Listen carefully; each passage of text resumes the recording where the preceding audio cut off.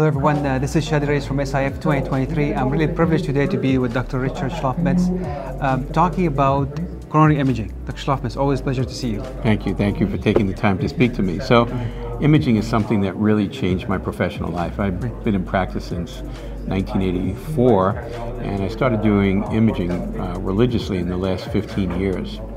And I never met a cardiologist, an interventional cardiologist, who said they were mediocre. Everybody has great results, everyone does a great job, and I was that person. When I was doing angiography alone, I thought that, gee, I have great results, my patients are happy, I don't need anything more. And then my eyes opened up to imaging, and in the last decade and a half, it really changed how I practice. It changed how my whole hospital practices. And we use imaging 95% of the time because you realize that if you want to get the best result for your patient, you got to do it right the first time. And imaging lets you optimize with precision to get the best results for your patients. Yeah. We spoke about how imaging changed your strategy of approaching a lesion, and there's some literature behind it. Yeah.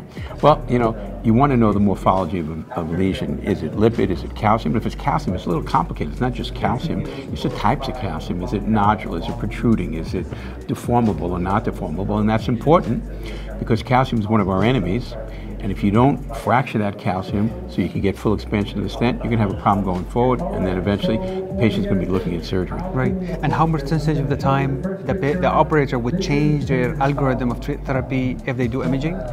So, people agree, at least in conferences, that imaging is important for calcium, for in-stent restenosis and left mains, but they say for simple lesions, it's not that important. But when you look at studies, 60 to 80% of the time, if you image quote-unquote a simple lesion, it changed what you did afterwards. Yeah. And how about post-imaging?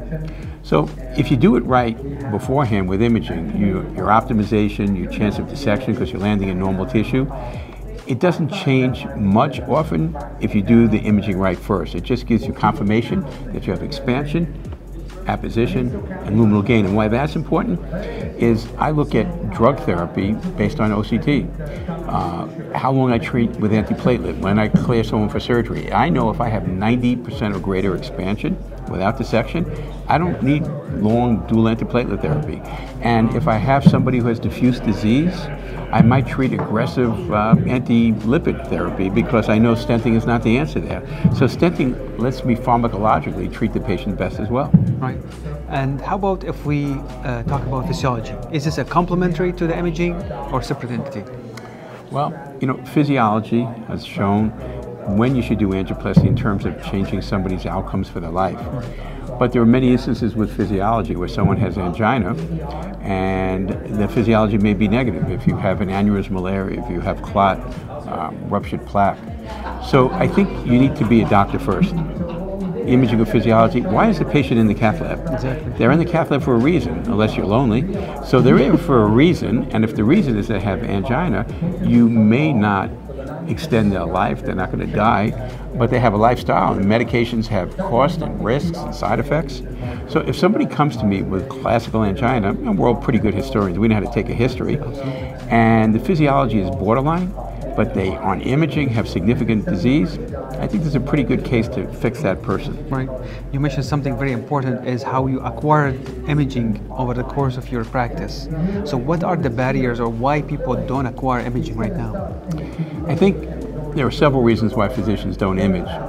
It's not because it's more radiation, it's not because there's more time, it's not because it costs more or it's unsafe or there's no data. Well, that's not true.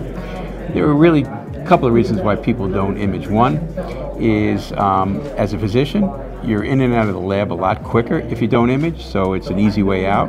And you don't recognize, if you don't do it, the advantages of it. And two, if any technology can break it, if you don't have someone to fix it on spot, you're not going to continue with it. So I think if you had an imaging expert in your lab, in your hospital, who helped the doctor through, I think that would change the needle really quickly. Especially how to read the imaging. Getting the imaging is one thing, reading it is something else. Although, most people in their 80s who are retired know how to work an iPhone instead of a rotary phone. If you're going to tell me that an interventional cardiologist can't figure out how to do imaging, but your grandmother knows how to work an iPhone, that's a sad statement. Well, I would like to close with that. Thank you so much, Dr. Shlofmitz, for your time. Please watch these videos and other on SIF Conversation. I'm Chadi Alraies from Scottsdale. Dr. Shlofmitz, thanks so much.